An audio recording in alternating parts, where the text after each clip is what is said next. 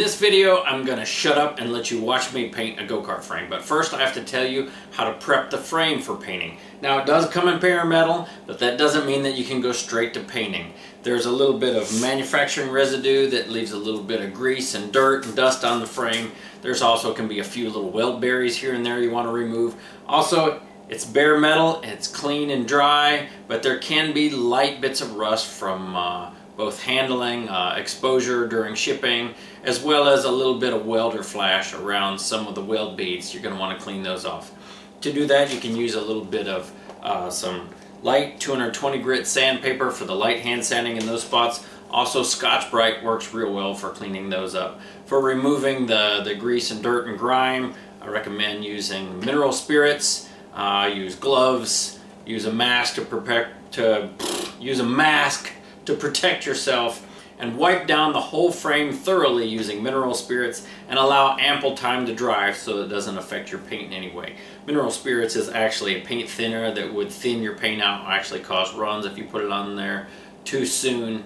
Also, you want to make sure that it's dry and make sure that you have removed all of the grime and things that are picked up from manufacturing, transit, and warehousing of those things. So let me show you how to do those just real quick.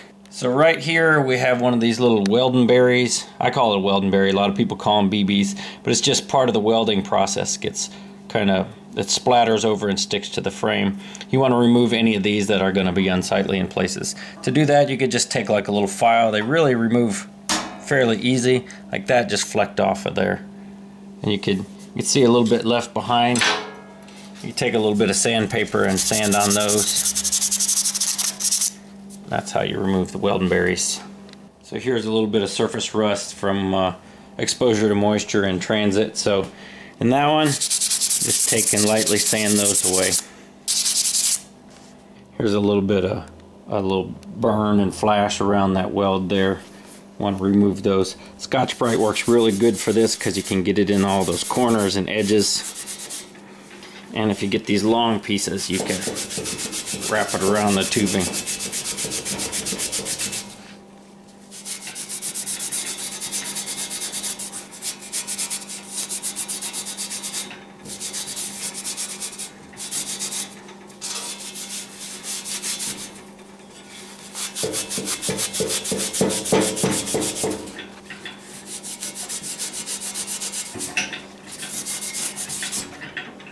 Zoom in on how that looks now.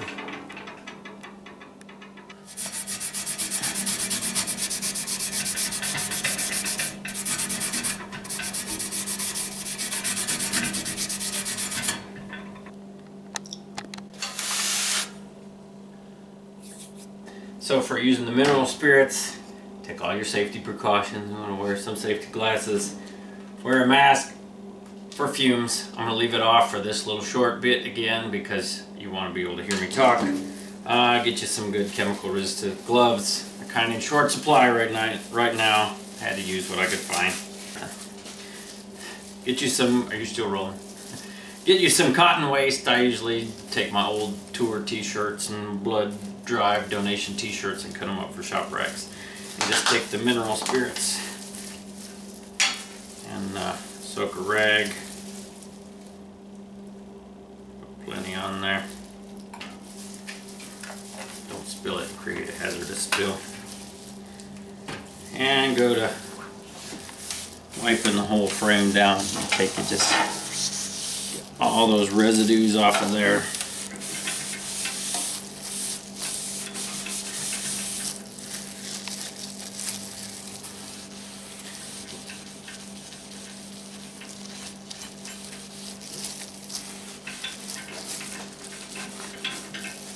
Get all these tubes up here, wipe them down good. Make sure and really remove all of that residue. And take your time. I'm kind of rushing through this just for display purposes, but take your time and make sure that you get your frame nice and clean because that's going to affect how your paint sticks. I'm going to show you raw footage, unedited, of when we painted the orange crate kit, the very first go-kart. So I'm going to show that in its entirety and let you just watch painting a go-kart from start to finish, all the footage that we have of that. Start shaking. Oh.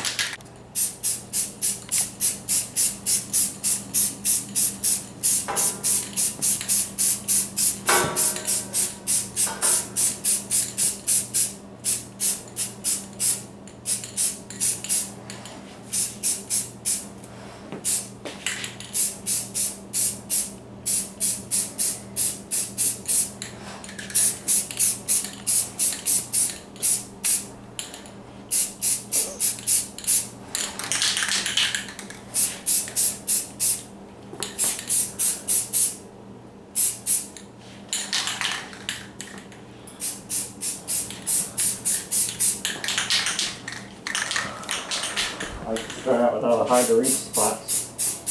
So when you come up and try and get them later, you don't wind up with drifts. Right.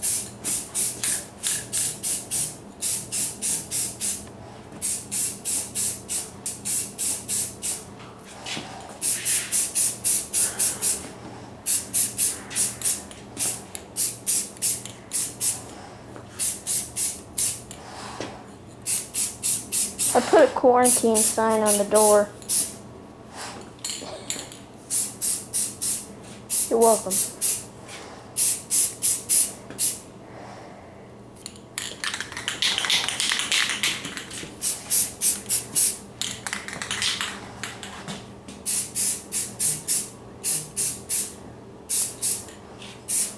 This is the same color orange? Mm-hmm. I painted the orange crate.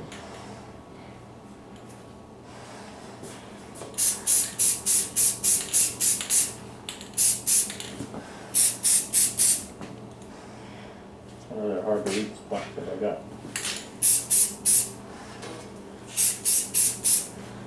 Up here, right there, that's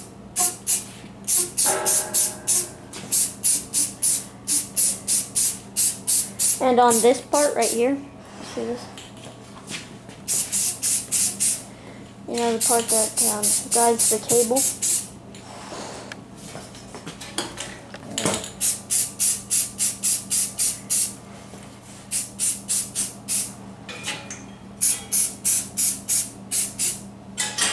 This thing is going to be orange.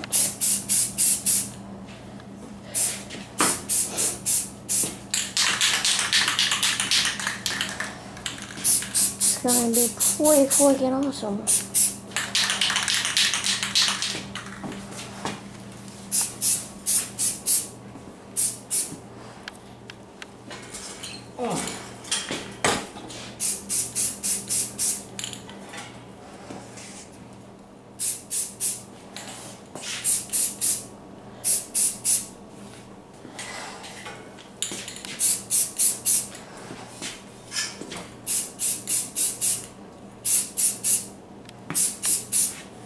What about on the bearing hanger on this side? It'll be harder painting but later. No, that'll be too bad.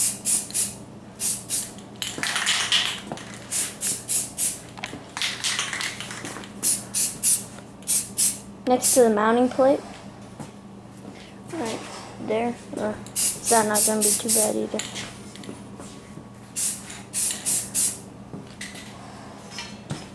This orange is really weird. On camera it like glows.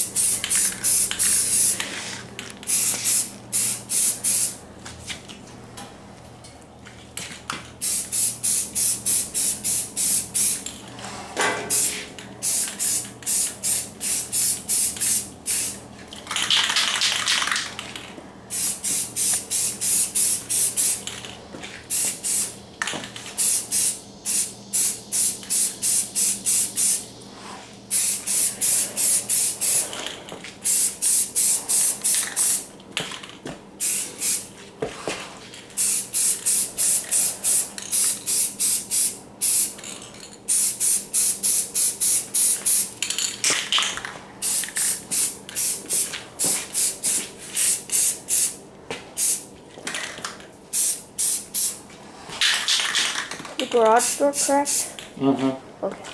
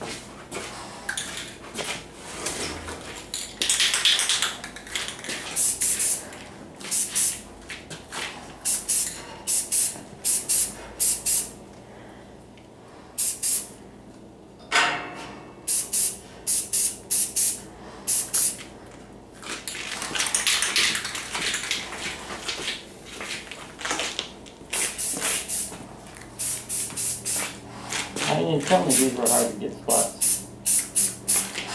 I tried to.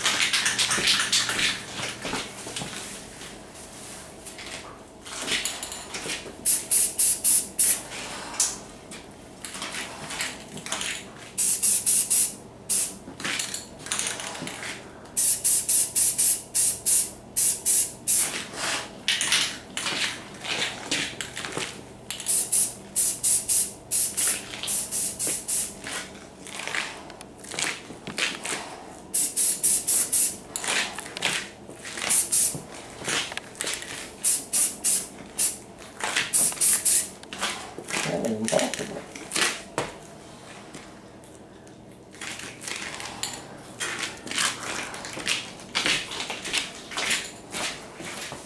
You pretty much got the entire undercarriage.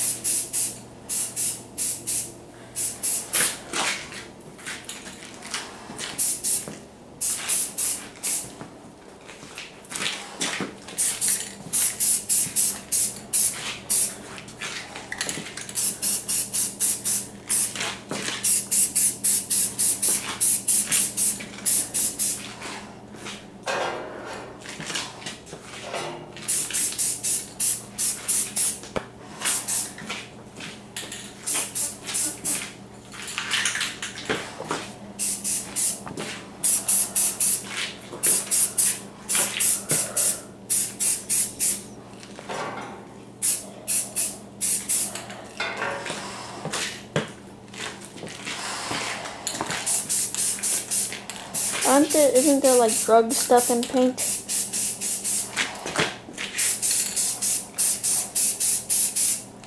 Okay, you better take a break for a while.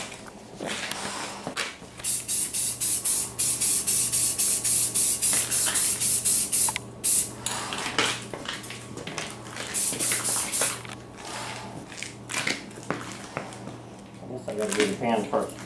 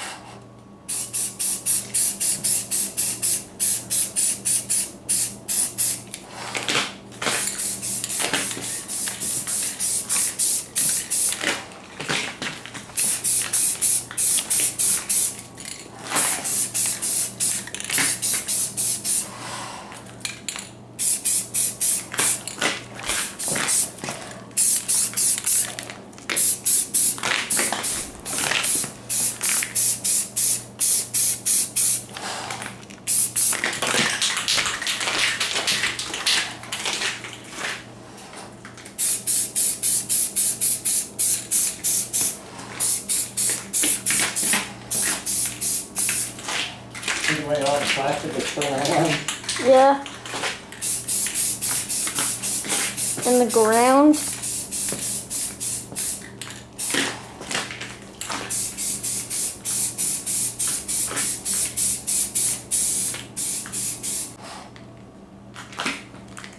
Okay, I'm rolling again.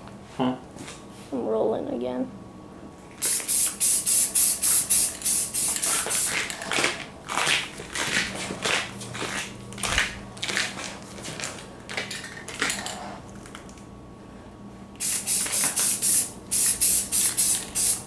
Hang it. Set it.